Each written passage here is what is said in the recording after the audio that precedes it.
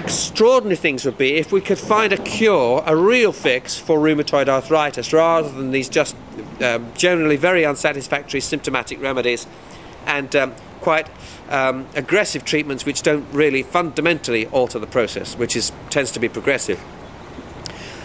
There are many autoimmune diseases, rheumatoid is only one, where the body's own white cells have mistakenly started to regard part of your own body as foreign and attack it and destroy it, which is most unfortunate if it's your joints. But it's not just there. You see, there are many other illnesses like this. Elements of asthma can be related to autoimmune. You've got Crohn's disease, ulcerative colitis. There are many diseases that have an autoimmune component to them. We think that multiple sclerosis could have an autoimmune component, and so on. Now, what would be fascinating would be if we could find some approach to autoimmune diseases which could deal with many of them using the same technique. Could it be possible? Well, yes. You see, in the body there are vast numbers of white cells, each of which is designed to react to a particular antigen, that's a particular foreign protein. Each of those white cells is specific to that particular antigen and will ignore everything else. And what's fascinating is that when you and I were in the womb, our body was mapped out. Every single surface of every single one of our cells was mapped out by our immune system, which just explored it all and said, that's me, that's me, that's me, that's me, that's me. And once we were born, anything which enters our body or is discovered by our immune system that does not fit that library of life will then be attacked and destroyed.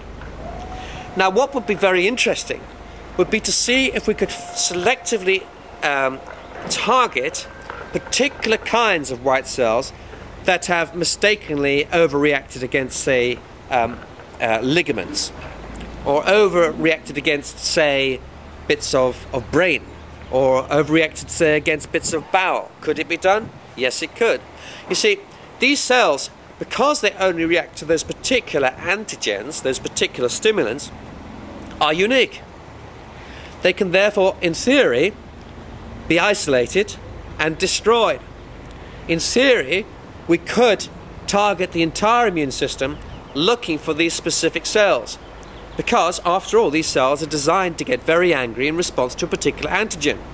So if we could introduce that particular antigen in a way which will poison and destroy those cells, then we would have a very neat trick, which would leave the rest of the immune system entirely intact, but which, recognizing all things that are you as you, and all other germs and antigens coming in as foreign stuff, but at least accepting the joints are normal, that your brain is normal, and so on.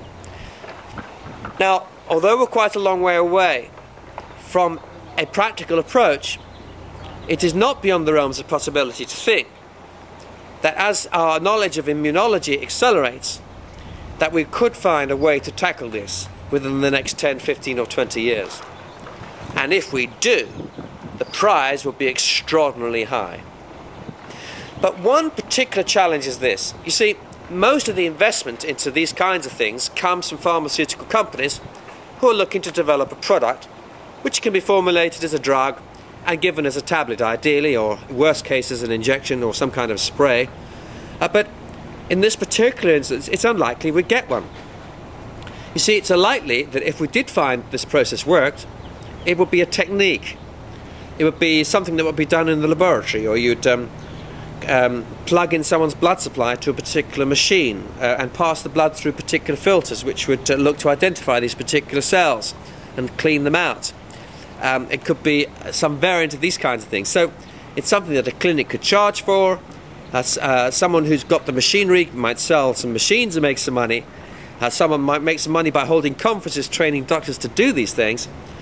But really, it's not going to be a pharmaceutical blockbuster. And that perhaps explains why progress in this area has been quite slow to date. You see, if you compare that to a drug which rheumatoid sufferers have to take morning, noon and night, which is going to be taken until the day they die, for maybe 25 to 30 years, that's an awful lot of product. That's a true blockbuster.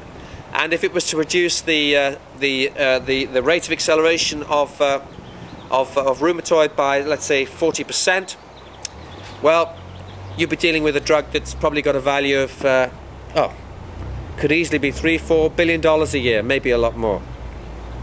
Because people will pay a lot of money for something like that. And there'll be huge pressure on insurance companies and governments to pay for it, because disability is itself very, very expensive in the community. So that's where we'll see the money going, unfortunately, for the moment. But the most exciting technologies, although they may still be quite elusive, will be with us one day.